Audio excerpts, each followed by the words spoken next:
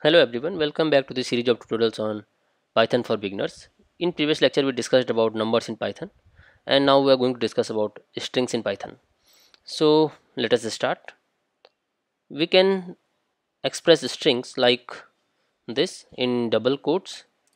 So create a string Python programming and then you can print it like this, or you can use single quotes.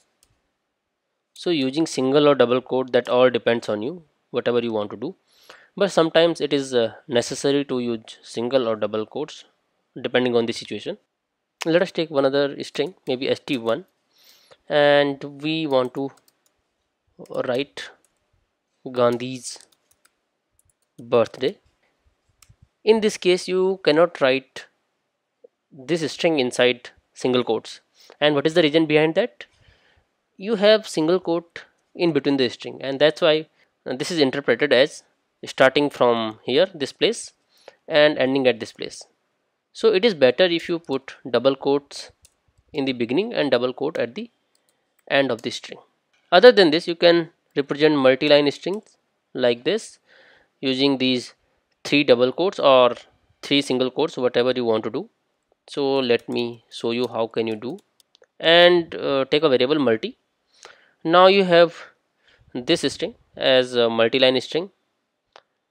Try to output this string and see what happens. Can you see one thing? You have /n at every places. So how is it coming? It is because multi-line string is taking /n from this place, this place, this place, and this place. So how can you do or remove these things? I will show this in single quotes and everything will be similar. So just take it like this, or rename this to multi-line. So what you have to do, you have to put slash at the end, and after this all these characters will be ignored. So now let us check this, and now you can see Python programming is amazing and I would love to learn this. Alright, so this is how you can represent this string. Other than this, you can concatenate multiple strings. Suppose you have one string pi and another is thun. So you can concatenate these using plus sign, and if you want to repeat a string, let us suppose you want to repeat a string 3 times, so you have to multiply that string with 3, and now see the answer. Right, so these two things are also important sometimes. Now you have another thing, and you can just write two strings one after other and you can concatenate them like this.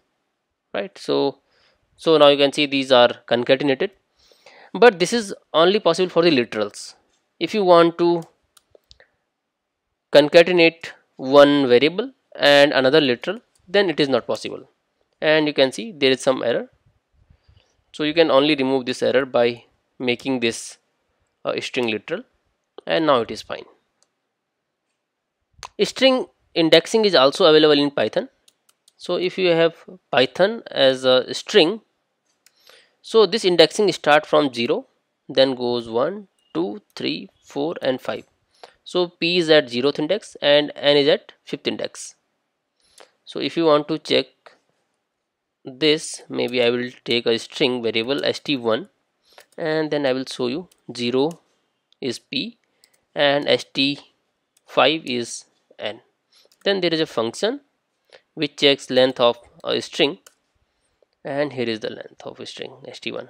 Right, one thing that is different in Python from other programming languages is that here we have negative indexing also. So when you are writing this st1 and Python, maybe I would like to write st2 here.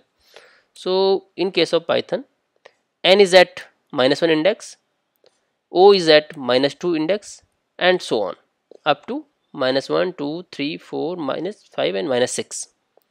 So let us try taking out some of the characters out of it. So when you are doing -1, then n is getting out of it, and if you check -5 or -6, then P will come out of it. So this is how indexing is done in Python. Other than this, one thing is slicing.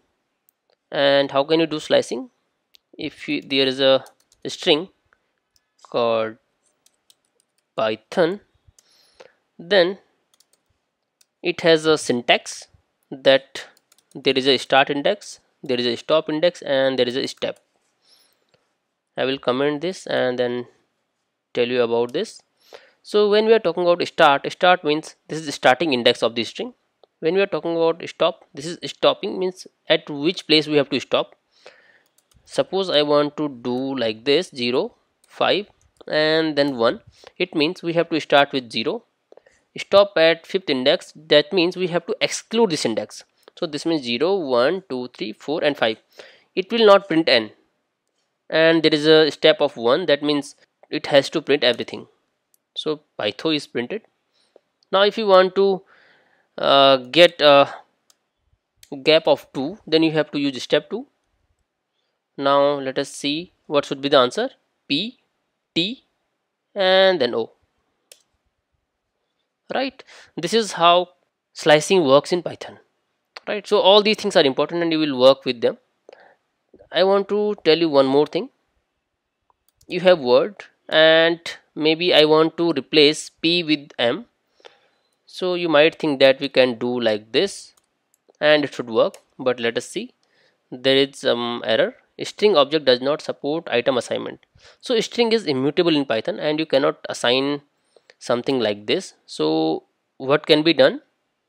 You can create a new word, maybe word 1, then take M and concatenate words from this, or concatenate rest of the string from this. So what you have to do, you have to start with 1, right, and leave everything as it is. So what should be the word now? It should be Python. And how it is possible? You have started with 1, but we have not given any stop or step index, right? So when you are not providing any stop and step index, that means by default it should be length of the string, whatever string that is, and then step should be by default 1, right? But I am not using this, right? Okay, so one more thing, we have word which is Python. So try to access some index which is out of range. So how will you check whether an index is out of range? So I will check length of this word and add 1 to it, right? So length of word is 6, or you can just give it length of word, and this would be 0, 1, 2, 3, 4, 5 and then 6. It is out of index. And now see the output, string index out of range. So it is not going to handle this. You have to give something which is inside that index or inside that range. So it should be -1. So let us try to use slicing option, starting from 0 and then ending till word, or maybe you can add +10 here and then step of 1. So just think about it, whether it is going to give us an error or it will be running fine. So just think about it and I will show the answer. Now you can see answer is Python and it has not given any error to us. That means when we are using slicing, this is handled very carefully and Python handles this for us.